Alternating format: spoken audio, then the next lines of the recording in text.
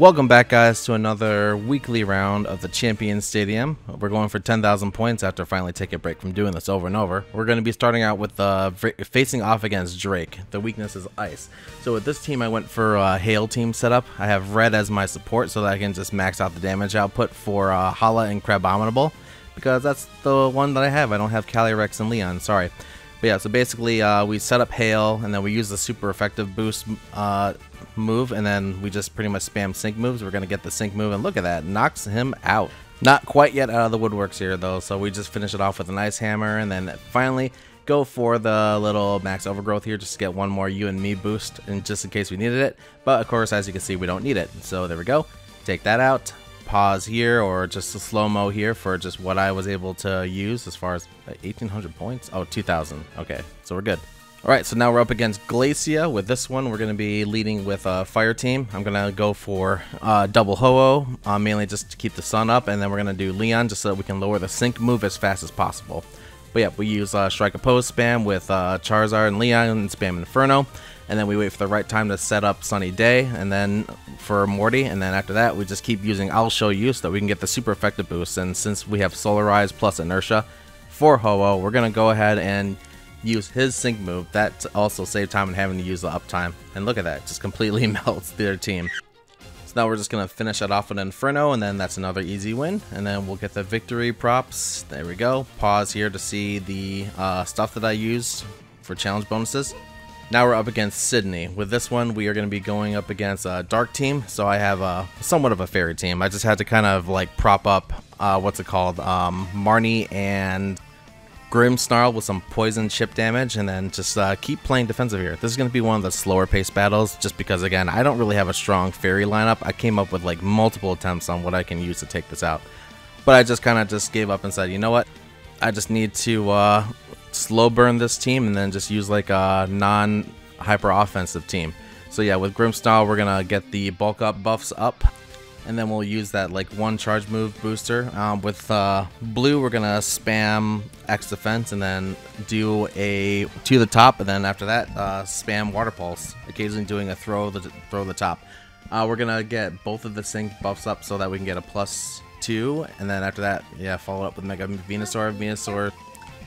Leaf and Venusaur's role in this is going to be to spam Razor Leaf and also get Mega Healing up after it gets that buff taken care of, and then throw out potions if Blue gets really low. And then, yeah, just keep spamming Razor Leaf so that we can get the debuffs down. But yeah, again, it's just a slow burn, so we're just going to speed up the video until we get to the end. Alright, and again, just to reiterate, once all the buffs are up and then we're just on cruise control, Grimmsnarl is going to spam Spirit Break. Blue is going to be spamming Water Pulse and to the top whenever we don't have the move gauge acceleration up. And Leaf and Venusaur are going to be spamming Razor Leaf. And as you can see, we're hitting harder and harder by going for the sync moves. The Spirit Break is going to be the main sync nuke that we're going to keep using over and over. So there's a Spirit Break, and then, of course, poison damage is going to tick them down quicker. Points for the win. Alright. Victory pose is right there. Here is the pause here for the debuffs that we use. Alright, or more specifically challenge bonuses. Alright, so now we're going to be going up against Phoebe for this one. With this, we kind of had to go for, this was another team where I was just like, you know what, I don't really have a strong ghost type, even with Lunala and Lily.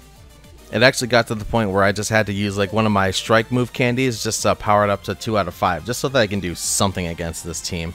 And for the other one, I used What's-Her-Face and Girafarig.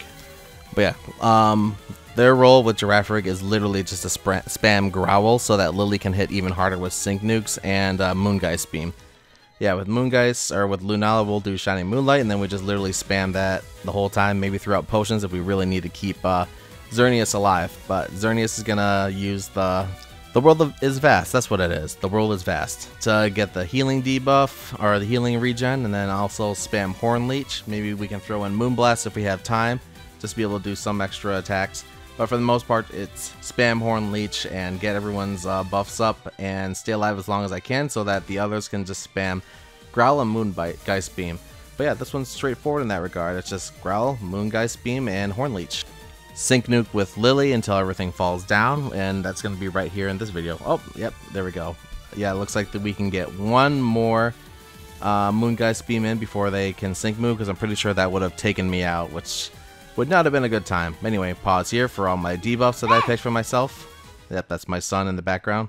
Alright, now for the grand finale. We're going up against Steven here. With this one, we're going to be using a water team, going for hyper offense. With Steven, Deoxys is like the only thing that I could use to tank. So I just thought might as well just put it in defense mode and then just keep spamming Iron Defense over and over. Maybe throw out a recover if we need to, but like basically since we're playing with hyper offense, it's just basically set up the rain and then have Gloria and Inteleon just spam Snipe Shot with a guaranteed crit debuff, and then we'll just keep spamming that over and over. Yeah, but once we max out our Iron Defense, we're just gonna use like Psycho Boost, Snipe Shot, and that's it. Muddy Water as well, and then they all fall over, and then we collect our little bonuses. We got 10,000 points there, and it's nice and easy. All right, there's a little celebration. But yeah, thanks again for watching, everybody. This is our little weekly video that we're doing of us clearing through the Champions Stadium. However, if you want to watch again, then